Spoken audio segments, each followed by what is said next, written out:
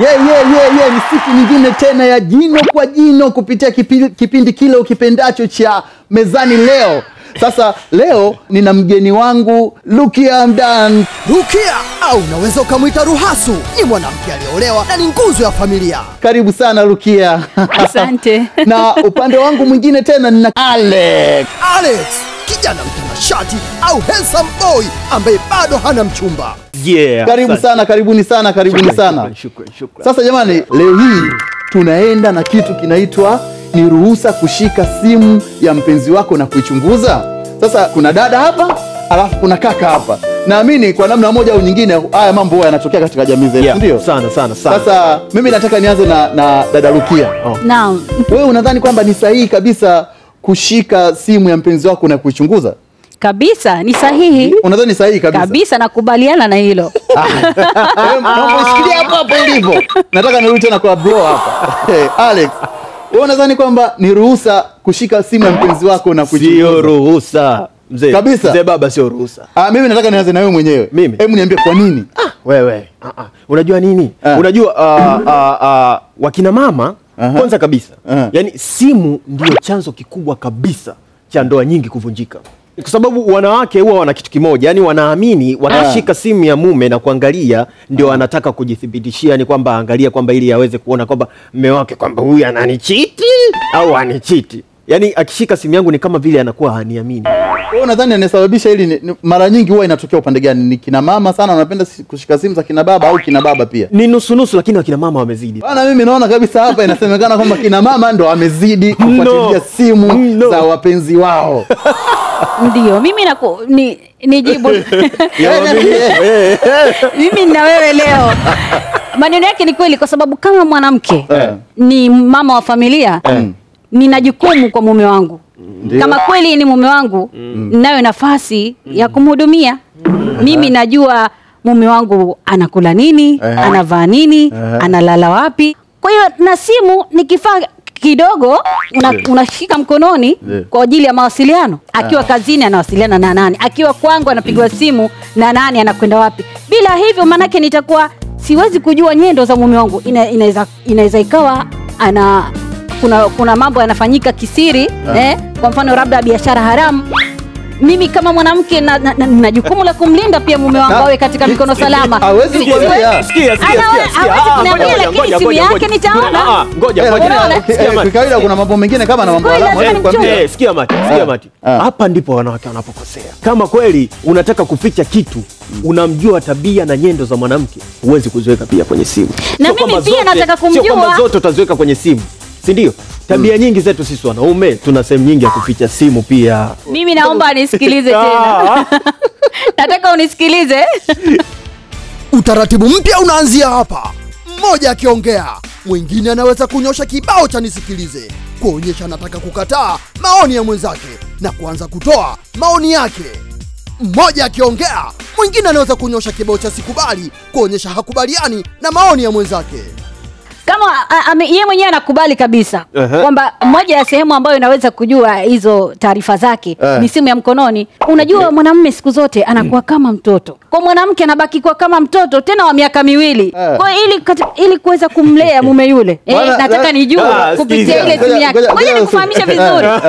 Mtoto wakati mtoto mdogo anapo katika kumlea, anapoona kitu kwa mfano moto, anaona ni ucheza, si ndio? Atapeleka mkono, atachezea. Kama hukumkanya, acha usishike. Sikiliza baba. Hawezi kujifunza. Ataendelea kushika ule moto, ataungua. Sikiliza. Nisikilize mimi. Mwanaume ni kama mtoto wa miaka miwili. Sio kweli. Mwanaume anajidanganyaga. Wakina mama wanajidanganya kupitia hili. Mwanaume hapendi kuchungwa kwanza. Mwanaume hapendi kuchungwa. Yaani ukichunga unaingilia uhuru wangu. Lakini kama unavyojua kwenye maisha ya mahusiano, kila mtu ana majukumu yake katika yale mahusiano. Ndio. Kama vile mwanaume ambavyo hapendi kuchungwa, lakini mwanamke ni kazi yake kumsimamia mume wake. Na ndio maana anasema hivi, katika mwanamke yoyote mwenye mafanikio, mwanaume yoyote mwenye mafanikio, basi kuna mwanamke Sasa blaza, mbona unamsimamia huyu jamaa? Yaani mbona uko upande wake? Yaani mimi sioni upande wangu. Yaani kama nyote mnanichangia. Ndio tunajaribu sasa kuleka sala. Sikiza nikwambie, sisi wanaume bwana tupendi kuchungwa. cha kwanza. Yaani sisi hatupendi kabisa kuchunguzwa, kufuatiliwa, kufanyaje. Yaani tunakuwa kama watoto, yaani kama tunakuwa kwenye gereza, hatuna uhuru ule, unaona? Sisi tunataka tuwe na uhuru wa kufanya mambo yetu, mambo mengi tu unajua. Lakini sisi ni kichwa cha familia. Cha kwanza hicho. Sisi ni kichwa cha familia. Kwa lazima tuongoze. Yaani tunavyoongoza lazima tuangalie michakato, process nyingi, madili kibao. Anakubali. Anakubali kwamba yeye kama mwanamume anasema ni kiongozi wa familia, basi lazima atakuwa na mshauri wake. Hilo tatizo lazima ashirikiane na mimi kuniambia ili mimi ndo kitulizo chake, akubali hilo. Hilo akubali. Kwa mimi ndo kumliwaza au kumpoza, akiendelea kunizuia nisishike simu yake ndipo ananipa hofu zaidi. Nadhani mpenzi mtazamaji unaelewa kile kinachoendelea, na wewe mwenyewe unajaribu dadavua, una maoni yako mengi sana kichwani kwako.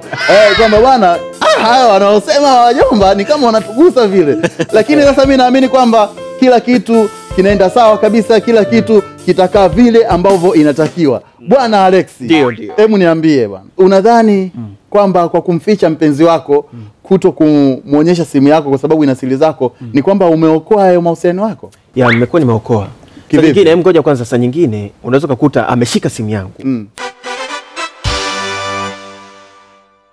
Kashika simu yangu, afu kakutana na message inasema kwamba asante kwa ulichonifanyia jana. Akikutana na hiyo message anakurupuka. Mbona? Umefanya nini jana? Ulikuwa na mwanamke, afu ni mwanamke, hata simjui. Umefanya nini jana? Umeona Inakuwa labda unaweza kukuta labda hiyo message asante kwa ulichonifanyia jana, si ndio? Nimemfanyia nini? Labda nimemsaidia hela, alikuwa na matatizo, nimemsaidia masuala ya kimasomo, nimemsaidia matatizo mbalimbali. Rukia, wewe unadhani kwamba ni kweli kwamba nyinyi wanawake mna tatizo la kukurupuka tu, ukikuta tu simu basi wewe ngumi mkononi baba? Unadhani kabisa hiyo ni kweli anachosema Alex? Kwa mwanamke muelewa hawezi kukurupuka kwa sababu tayari amepewa hiyo nafasi ya kuangalia simu. Imekuwa ni kama tabia, tunaangaliana simu. Kwa hiyo siku nikikuta message anashukuriwa, nitauliza, sitanyamaza kwa sababu ukinyamaza pia inaathiri. Nitauliza huyu nani, umemsaidia nini? Ni wajibu wangu kujua naye ana haki ya kunijibu hayo maswali. Sababu kama wanandoa basi kuna kitu kinaitwa maelewano. Kama tunaelewana kila namna ambavyo yeye anawasiliana na watu, basi ndivyo ambavyo tunaepusha hiyo kukurupuka. Na ndio haiwezi kuachanika kama kuna uhuru huo kama tasimu. Rukia, vipi kama ni wapenzi tu ambao mko tu kwenye mahusiano, kwamba bana mimi na wewe sasa hivi ndio tumefungana hapa, ukizingua naenda kusema kwenu. Umeshaelewa? Hakuna mifungano yoyote ile, hakuna ahadi zozote zile ambazo umewekeana, ila tu mko kwenye mahusiano. Oh baby, I love you too. Basi umeshaelewa? Ndio. Wewe unadhani kwamba unaweza ukazoa matatizo pindi unapojaribu kufuatilia simu ya mpenzi wako, kwamba sasa bana nipe simu yako na mimi nijue kama kweli unanipenda, niipe. Unajua kuna wengi wao wanashindwa kuelewa, kushikiana simu sio vita wala sio gomvi, ni kukubaliana tu. Kama unataka muendelee kwa pamoja, maana yake muendelea. Baba nisikilize baba. Ngoja nimalizie. Hapana. Nisikilize bwana. Hapana, ngoja niendelee. Naomba niendelee na hoja yangu. Simu ile kama tuna kawaida. Sekunde moja, malizia haraka. Simu kama tuna kawaida kuangaliziana, haiwezi kuwa tatizo. Kwa maana itakuwa pia ni sehemu ya furaha yetu, kwa sababu kwa mfano hapo nimekuta message anapoa asante, anashukuriwa, si ndio? Mume wangu huyu nani? Huyo nilisoma naye, nilikutana kwenye dadala, alikuwa na mzigo mzito, kwa hiyo nikamsaidia. Anaitwa nani? Mmebahatika baada ya miaka yote mmekutana, ushaona? Alikuwa mzuri. Tunacheka. Licha uzuri wake anamsifia yule mwanamke mwenzangu, lakini tunacheka. Ni kwa mfano huo. Ni sehemu ya kufurahishana. Kwa mfano huo ndio. Ngoja nimalizie. Mtangazaji, naomba nimalizie. Nipe nafasi nimalizie hoja yangu. Nataka uniambie ule ukweli kwamba alisoma naye na kipindi hicho amenihadithia jinsi walivyokuwa wanashirikiana katika masomo yao. Hatujafurahi? Si tumejikumbushia tukacheka? Mapenzi yameongezeka au yamevunjika? Lakini sasa yanaendelea kwa sababu tumeaminiana. Sikiliza kwanza. Alex, niambie. Kwa mfano huu alioutoa, kwa huu mfano ambao ameutoa, amesema nimemtamwambia hivyo. Kwanza ataaminije kwamba ni ukweli? Lakini ataaminije kwamba nimemdanganya au ni ukweli? Kwa sababu anakuambia asema hivyo, afa anakuambia basi nitafly, nitacheka. Utaaminije kama ni ukweli au uongo? Yeye atakuamini wewe, ataniamini, sio kile anachokiona. Kwa sababu yeye baba. wewe mpaka unashika simu yangu huku ni kutojiamini. Yaani kama bomu unalisikilizia hapa namna hii. Yaani kiriri kwa hiyo unategea mwenzako unashika simu. Unashika simu. Kwa hiyo ndo kuniambia kwamba Rukia kushika simu ya mpenzi wako ni moja ya ishara za kutokujiamini? Hapana, sio sababu ya kutokujiamini wala sio ishara ya kukosa uaminifu. Ni sehemu ya kujenga na kuboresha yale mahusiano. Mimi nalinda ndoa yangu.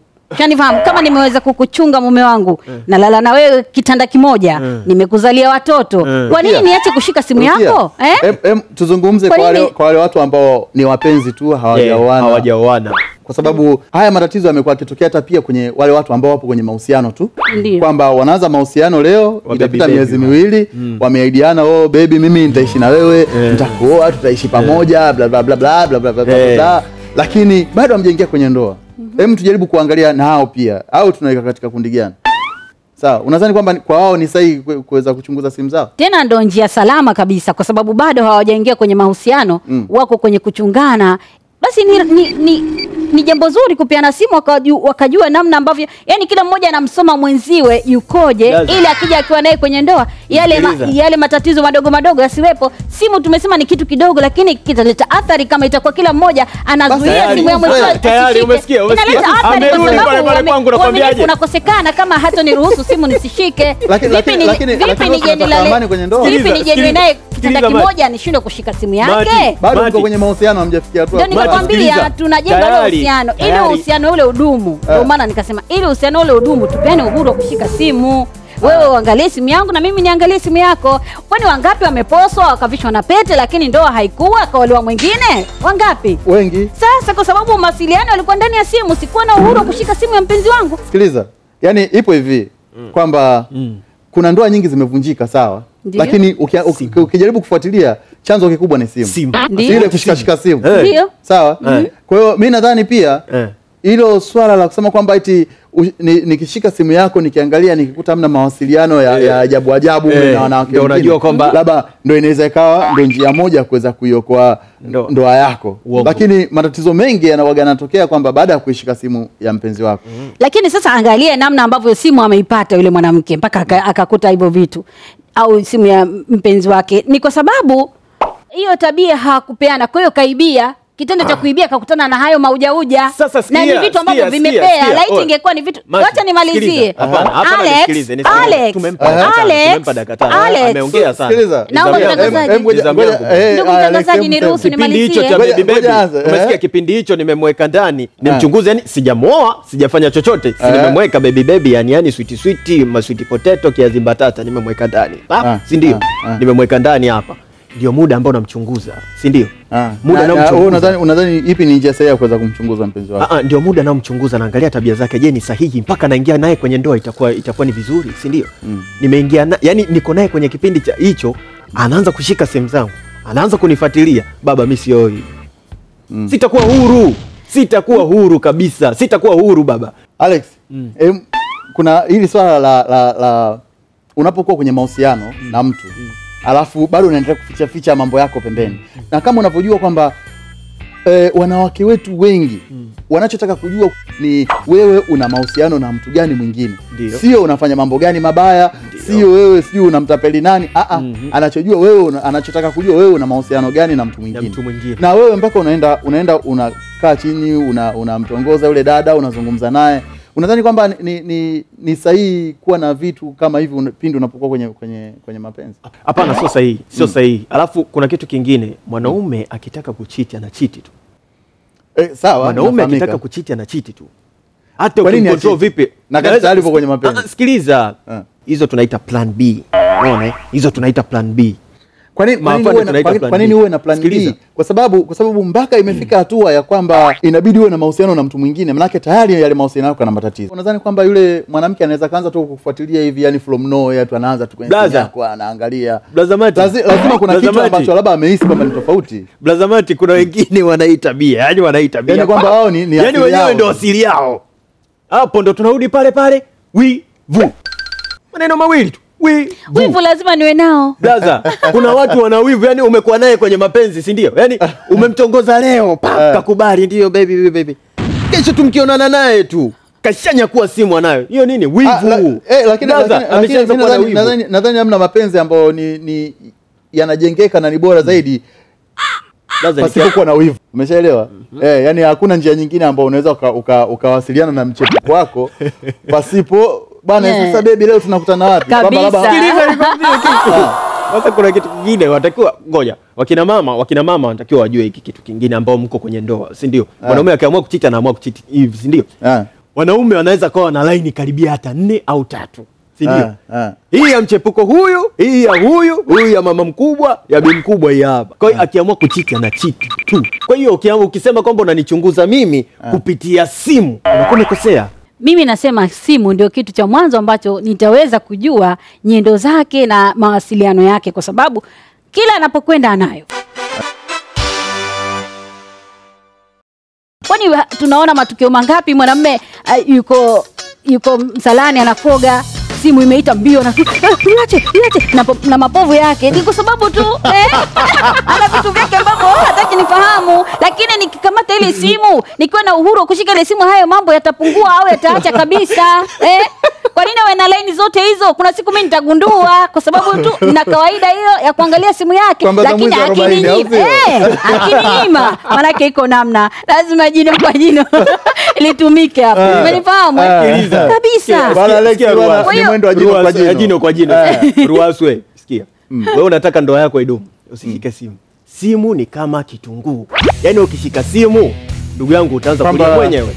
Unataka ndoa yako idumu, usipate pressure za ajabu. Usitake kwenda kuona kwa sangoma, usitake kuugua uanze kukonda upunguze kilo.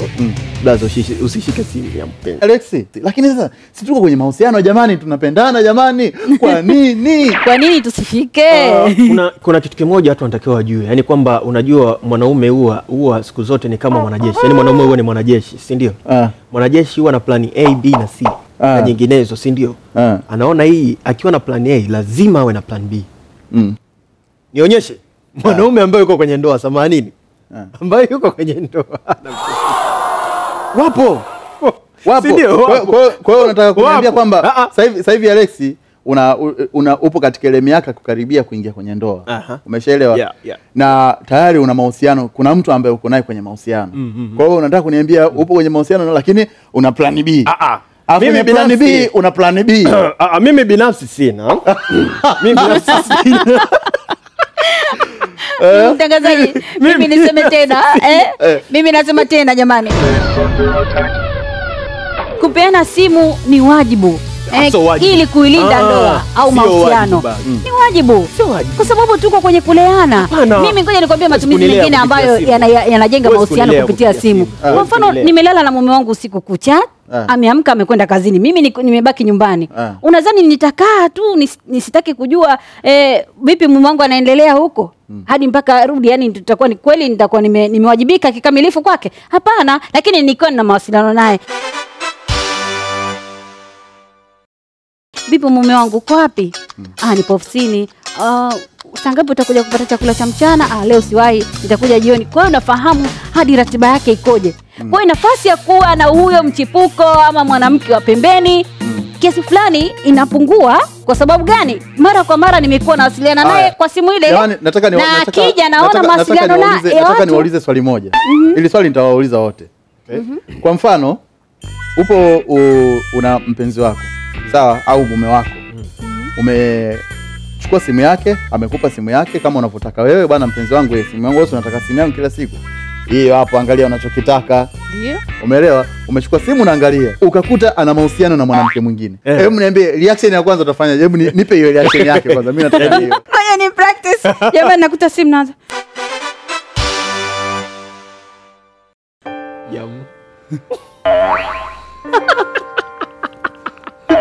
Mume wangu. Huyu nani?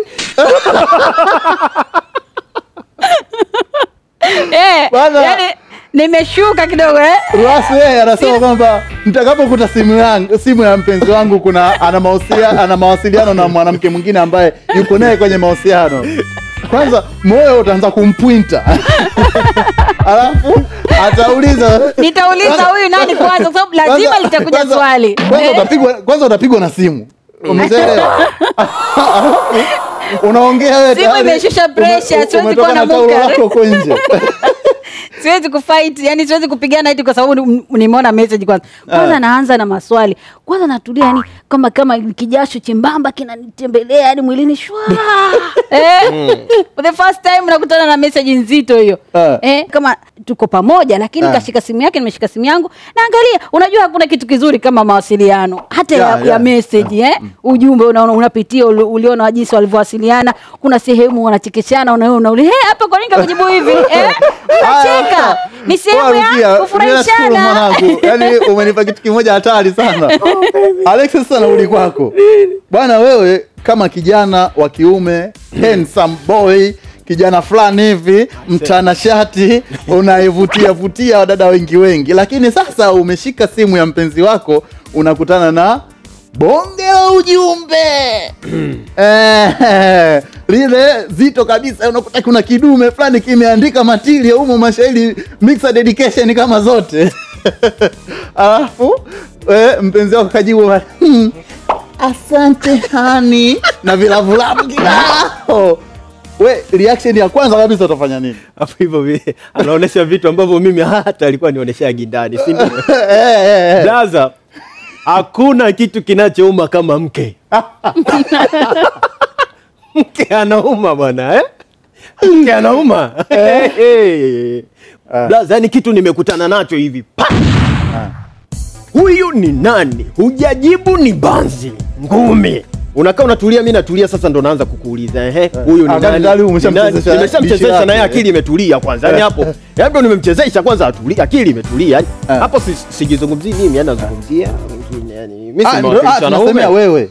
Mimi wewe ndio binafsi ndio umekutana na situation kama hiyo. Lazima niangalie kuna nini ambacho mimi nimekosa mpaka ameamua kutoka nje kwenda kutafuta kwingine. Lakini uone kwamba unatakiwa umuulize kwanza, ujue kwanza kabla hujampiga. Blaza, nikimuuliza hawa wanawake bwana wamejifunza uongo sana. Naamini kabisa mpenzi mtazamaji wangu, wewe pia utakuwa na suluhisho ambalo ni bora zaidi ya haya mawili. Huyu akulialia, huyu akupiga. Lakini nadhani wewe utakuwa na lile suluhisho ambalo litaweza kuyafanya mapenzi yako either yakaharibika kabisa au ukamwelimisha mpenzi wako na kumfanya kesho asirudie tena. Lakini utafanyaje? Mimi nadhani mpenzi mtazamaji, hilo liko mikononi mwako. Sasa jamani, mimi nataka tujaribu kuangalia hili swala kwa upande mwingine tena. Okay. Unafikiri kinachosababisha hawa kuwa na mahusiano mengine nje, unadhani kwa haraka kinakuwa gani nini? Kwa haraka niseme kwamba hiyo simu inapelekea kuwa na mahusiano mengine ya nje, na ikapelekea tatizo hadi ikafikia hatua yale mahusiano ya awali kuachanika kwa sababu tu hakukuwa na ule uhuru wa kushikiana simu. Alex, wewe unadhani sababu kubwa ambayo inawasababisha wanaume ni nini ambacho anakuwa na mpenzi wake alafu bado ana plan B? Sababu kubwa wanaume kutoka mpaka nje ni kwamba mwanamke wa ndani anakosa ubunifu. Kwamba mapenzi ni sawa na sanaa. Yani ni sanaa. Muda wote lazima umsome mwanaume wako kwamba anahitaji nini, si ndio? Lakini kwa mfano, wewe ndani mwanamke wanivalia mibaibui tu mwanzo mwisho, afu akutegi afu hata nitegi. Umeona? Paka enzi hizo mimi nimekupenda, nilikukuta labda unapiga ile mikato yako, mikato. Lakini nimekuchukua nimekuweka ndani ndo anivalia mibaibui. Mwanamke, yani nikifika nyumbani chakula kile pale. Basi bwana Alex, fresh sana mwanangu.